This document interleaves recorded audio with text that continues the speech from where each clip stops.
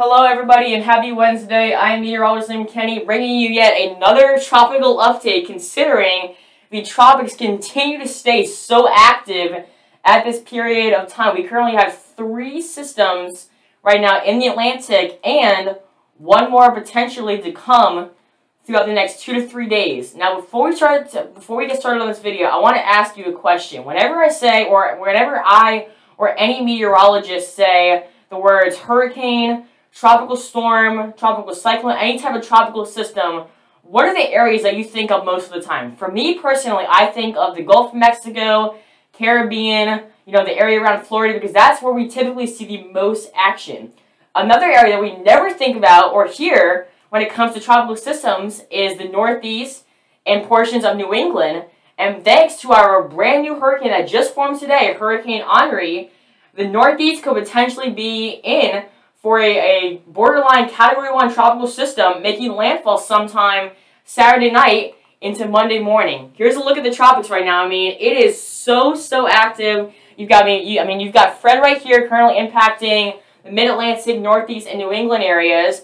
Here's Hurricane Henri that has been a tropical storm over the last several days, but became a hurricane today at about 9 a.m. this morning. Here's Hurricane Grace about to make its first landfall on the eastern Yucatan Peninsula, will eventually head west and then make its second landfall on the eastern coast of Mexico.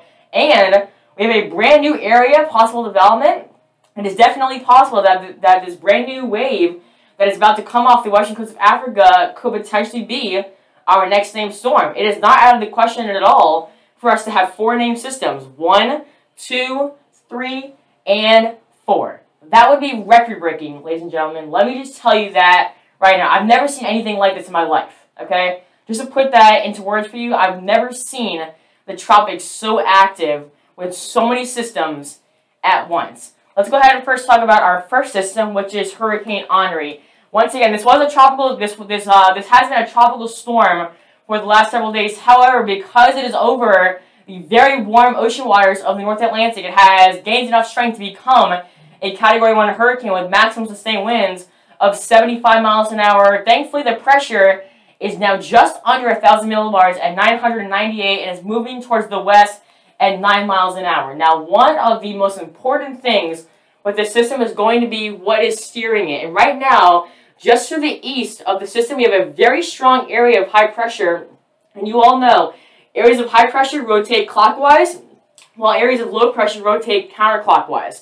So since it is on the southern part of this area of high pressure, it is pushing it westward, closer and closer to the United States mainland. As soon as it can get on this western side that is blowing northward, that's going to make it right up along the whole entire eastern coast, thus pushing it closer to New England, the Northeast, potentially maybe even the Southeast sometime, when the area of high pressure is just getting closer to the eastern coast. So at this point in time, the areas that need to be most concerned are the states of Pennsylvania, New York, Rhode Island, Massachusetts, Connecticut, Vermont, maybe even New Hampshire. Okay, all these states are going to be in play as Henri continues to push closer and closer to portions of New England. And then as soon as Henri can get on that northern side of the area of high pressure, then it'll finally take a turn eastward and head away from the United States. But until then, it is going to be a gruesome 36 to 48 hours, especially for people right along the coastlines of New Jersey, Long Island, and then the coastlines of Connecticut, Rhode Island, and even Massachusetts. Let me show you one more time. Here we are right now, area of high pressure pushing it westward, closer and closer to the eastern coast. As soon as it can get on that western side, that's going to be pushing it northward, pushing it right off the coastline of New England. And then as soon as it can get on that eastern side, pushing it back eastward, then it'll finally head away from the U.S. mainland and head into the eastern Atlantic. But, I mean, it's going to be a gruesome 36 to 40 hours for so many people. I mean, that area is so very heavy populated. So here's the latest National Hurricane Center forecast. I mean, they have this system getting up to 90 miles an hour. We are 10 miles an hour shy of a 100 miles an hour Category 1 hurricane. I know that doesn't seem like much considering, we have a lot more categories, but let me tell you, you definitely do not want to be in the middle of a 100 mile per hour Category 1 hurricane. And by the look of the track, it's going to be maintaining that strength all the way until about Sunday morning, and then it'll finally lose some of its strength right before it makes landfall somewhere along the coastline of Rhode Island, maybe Massachusetts, as a 70-mile-per-hour tropical storm. Remember, 75 is Category 1 hurricane, so we are borderline Category 1 hurricane, making landfall sometime Monday afternoon on the coastline of either Connecticut, Rhode Island, or Massachusetts. Absolutely incredible that this strong of a system could be coming on land this early in the season. We're not even into September yet, guys. Okay, we're in the middle of August, and we already have our first landfalling hurricane for New England. That is absolutely incredible. Here's your chance of seeing tropical storm force winds all the way until August 18th. Okay, look at this. Obviously, the closer to the center of circulation you are, the better chance you have of seeing the strongest winds. I mean, we could easily be seeing these winds all the way up into Connecticut. Okay, obviously the best chance is going to be somewhere right along here, just off the coastlines of the Northeast. But I mean, we could easily be seeing wind gusts upwards of 50 to 60 miles an hour. Absolutely incredible. And as those very strong waves are being pushed onshore, we could easily be seeing waves over 16 to 20 feet. Let me tell you, I've been on a boat several times, especially with my grandfather. Shout out to him. He's one of the best captains I know. And let me tell you, I've been out in 3 to 5 foot waves, and I get scared for my life. Okay, let me tell you, you definitely do not want to be out in waves that's over 10 feet. We're now looking at waves over 20 feet. Right along that center circulation, potentially over 25 feet in that orange area, guys. That is absolutely incredible for waves to get almost over 25 feet. Wow. That is absolutely incredible. Here's some of the impacts from Hurricane Henri. Let's start off in a big city, Boston, Massachusetts. Thankfully, I think we will see the storm go down to tropical storm strength as we head into Sunday and then eventually into Monday. We could definitely be seeing some moderate times for very heavy rainfall. I don't think we'll be seeing any storm surge, considering Boston is way along, it's way inland. However, a lot more coastal areas like Wakefield, Rhode Island, and then a lot more coastal areas in Connecticut, Rhode Island, and Massachusetts can definitely be seeing some storm surge, considering we're depending on how strong the onshore pushes. And last but not least, depending on how strong the system is by the time it comes on land, depending on where you live, you can definitely see some wind gusts upwards of 50, maybe 60, maybe even 70 miles an hour at times. Here's Providence, Rhode Island. Thankfully, once again, I think it'll be a tropical storm by the time it comes on land and then eventually makes landfall. We can definitely be seeing a lot of severe times of very heavy rainfall.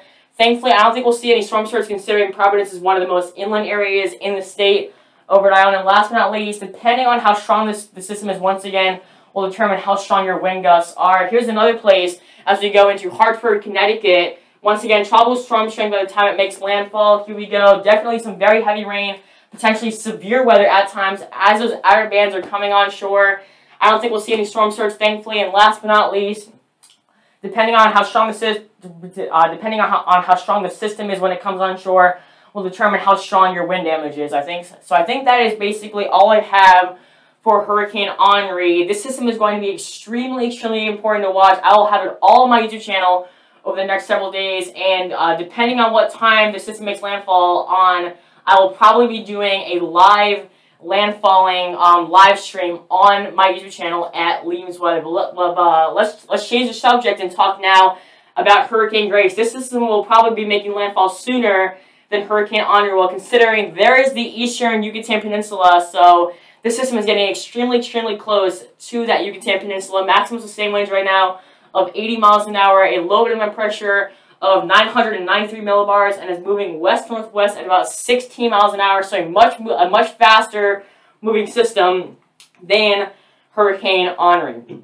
Here's the latest hurricane center track. As you can see, they're saying that this system could get even stronger as we head into tomorrow afternoon, gaining a little bit more strength, becoming an 85 mile an hour Category 1 hurricane right before it makes landfall. We'll probably lose a little bit of its strength, going back down to tropical storm strength as we head into Thursday afternoon, regaining strength in the Western Gulf, becoming a Category 1 hurricane again with winds around 80 miles an hour, and the last but not least, losing a lot of its strength and becoming a tropical depression as we head into Saturday afternoon with winds around 30 to 35 miles an hour. This system is going to be an absolute soaker, especially for the eastern portions of Mexico. We're potentially looking at up to a foot of rain just to the east of Mexico City.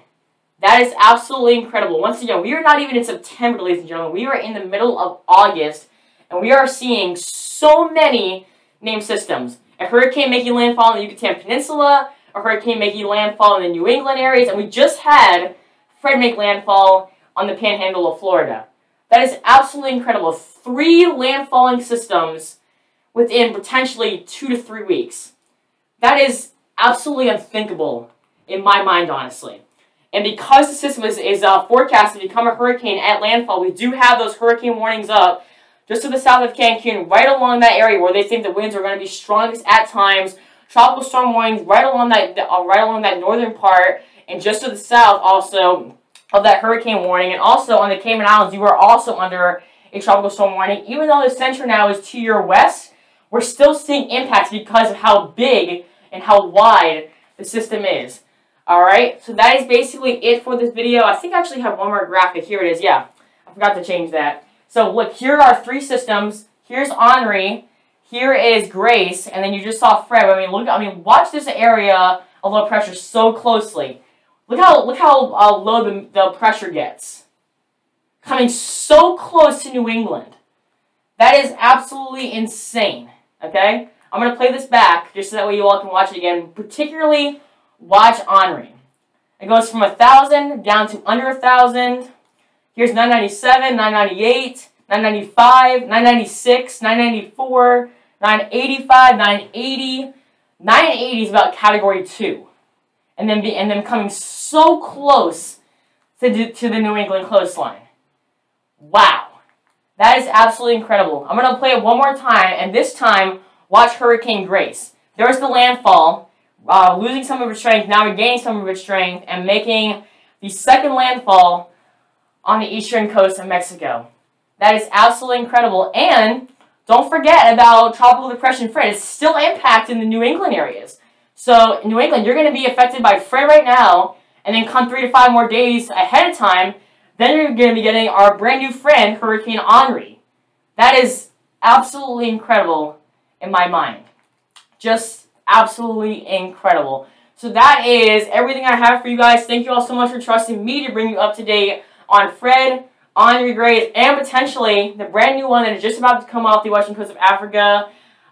Please be sure that you are subscribed to my YouTube channel, you smash that notification bell, and also be sure to click that like button if you are enjoying the content. And last but not least, for all updates and news, be sure to visit my website at liamsweather.org. Alright, so that is basically it for today. Thank you all so much for watching, and have a great rest of your Wednesday.